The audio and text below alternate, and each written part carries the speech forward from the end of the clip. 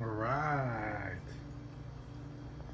This is my RedSea. Doing very, very well.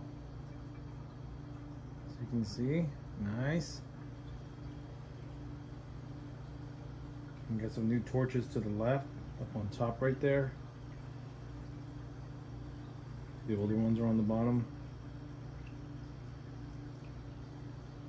See, all my frags are encrusting, doing really well.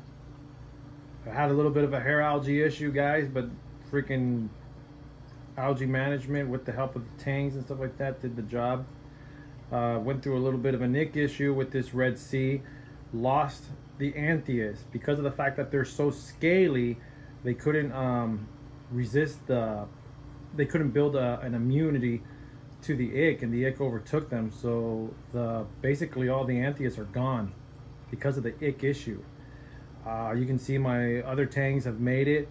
I don't have the powder blue. I took the powder blue out and I gave it back to the same person that I got it from because of the fact that it was getting ick on him. He can quarantine him and then just sell him off and stuff.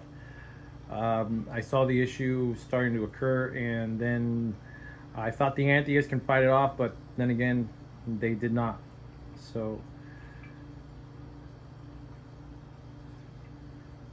that being said, everything's doing fine, everything's doing good, everything's back on track. Got a new MP10 right there for a little bit more flow.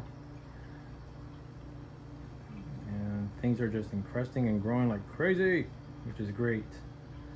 Come over here.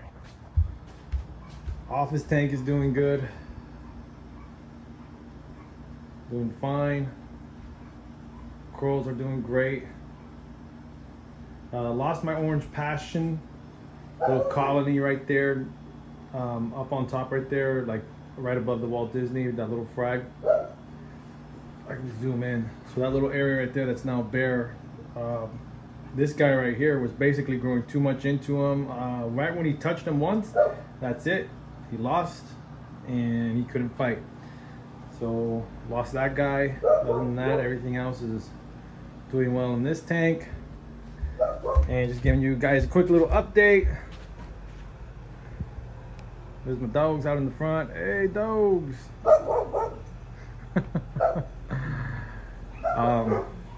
Tank's doing well in the living room.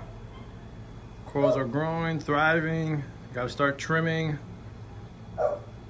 Trimmed down that Monty cap in the back over there. It was growing way too big. There was a lot of death under him, so I kind of just trimmed him out, and now he's starting to regrow again, and he's actually growing back pretty big. Put another little frag right there. What is it? Christmas Monty, something like that.